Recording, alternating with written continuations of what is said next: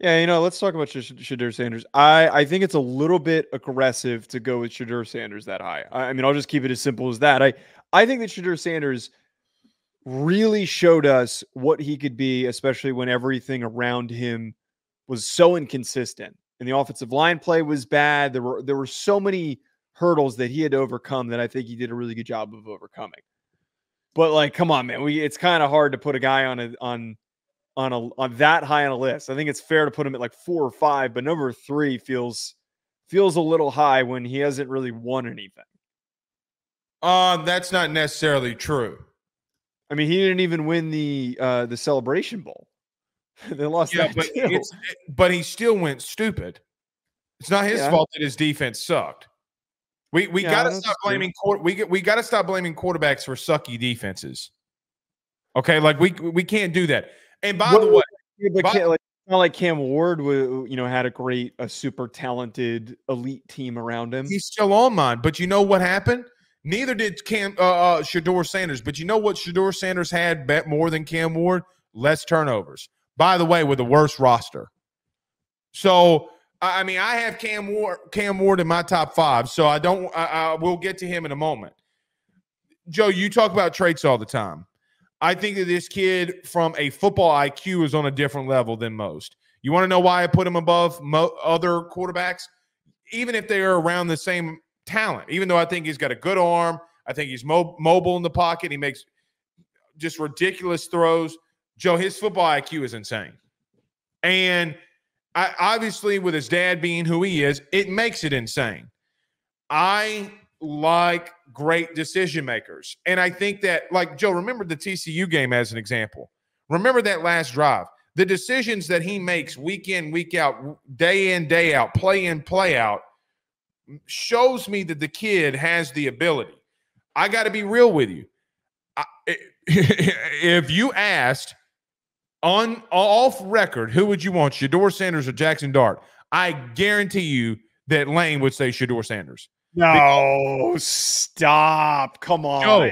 Joe, you. All right, I'm not going there. Joe, you better go back and watch Jackson Dart. There have been multitudes of games where they have lost because he's made not just bad decisions, he's made horrific decisions. I'm talking about game-crippling decisions. Let me give you one. You talked about Alabama earlier. Remember when they got a punt blocked and they got it at the 1?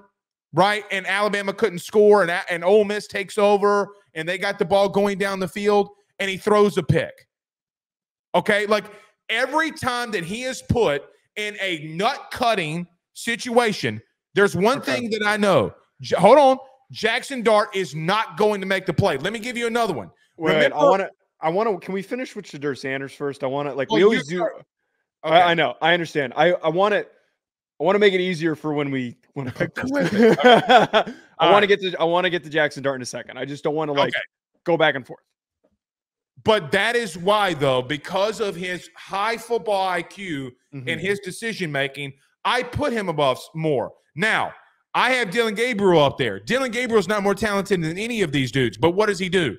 From a college quarterback standpoint, Joe, we see this all the time. What do college quarterbacks do? When you are a really good decision maker, you make plays and your team wins. That is what Shedeur Sanders is. He's not going to always get fooled like some of these other guys because he's been around it his whole life. That's why I put him there. Now, I told you to start the show. He's got a shit or get off the pot for me too. This is very hit or miss. I ain't taking a big risk on this. I say big risk on this kid. I am taking a big risk because I think they take that next step up to what they can take. But, Joe, he quadrupled their wins from a year ago. They quadrupled their wins. And he was, by the way. Say when you win one game. Joe, this is Colorado we're talking about. I know. Okay, like, I mean, he was what won them football games. Remember when we went to sleep and Colorado State was down by 20? He was the reason they won. He was legitimately the reason they won. So, okay. I don't give two shits. I mean, I don't get Josh Allen losing multiple games in Wyoming. When you're able to put a team on your back, regardless of who's around you, that's impressive. So to just add in here, he's number 5 for me, so I'm not a Shedeur Sanders hater. I think that he has done enough to prove to me that he is going to be a successful NFL quarterback. And I agree with the one thing that you pointed out. That's the thing I love the most about him is I think that he might be the most. I'm trying to think of the way I want to. The football IQ way of you want to phrasing say it is NFL perfect. ready, but No, that's not the way that I'm going. Well, actually, NFL ready is true, but he is not the most experienced, but rather the most cerebral for how much he understands and knows about the game. He is so easy and natural with the way that he approaches his decision making. He's one of those guys where everything is melting down around him, and he still finds ways to make plays, deliver the ball in his hands of his playmakers. I'm curious to see how new offensive coordinator, how that situation is going to look, if that affects anything, but I do not think that it will because, again, he is a brilliant, brilliant decision maker. His accuracy, I would argue, maybe is the best amongst these guys. At a certain point when we're talking about a list like this, there's a couple of things that I point to. It's the traits, it's the statistical success, and it's your team's on-field success. I think that if they were at least 500 last year, a little bit over 500, I'd be with you. I'd be saying, put this guy at number 3. And I know he got banged up. That's unfair to him.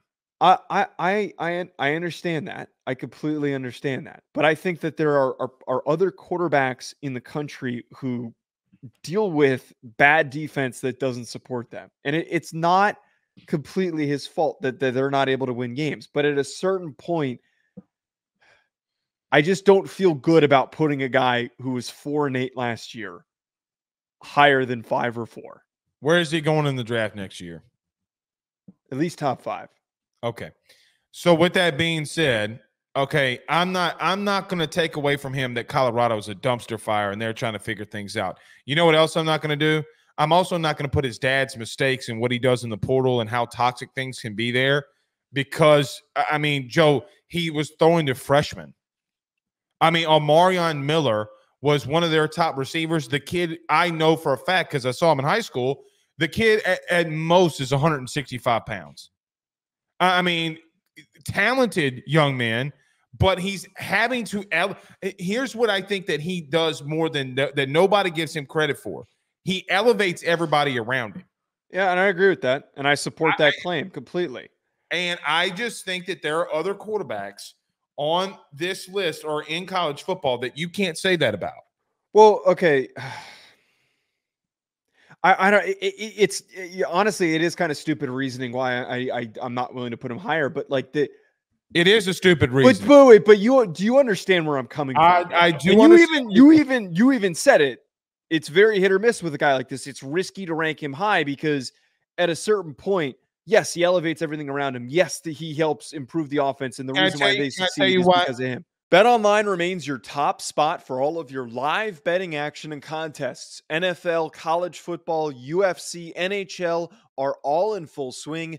BetOnline is your number one source for wagering news, odds, trends, and predictions with both desktop and mobile access at any time. Head to BetOnline today and use promo code BELIEVE, that's BLEAV, for 50% off your first deposit. That is a 50% welcome bonus. BetOnline, where the game starts.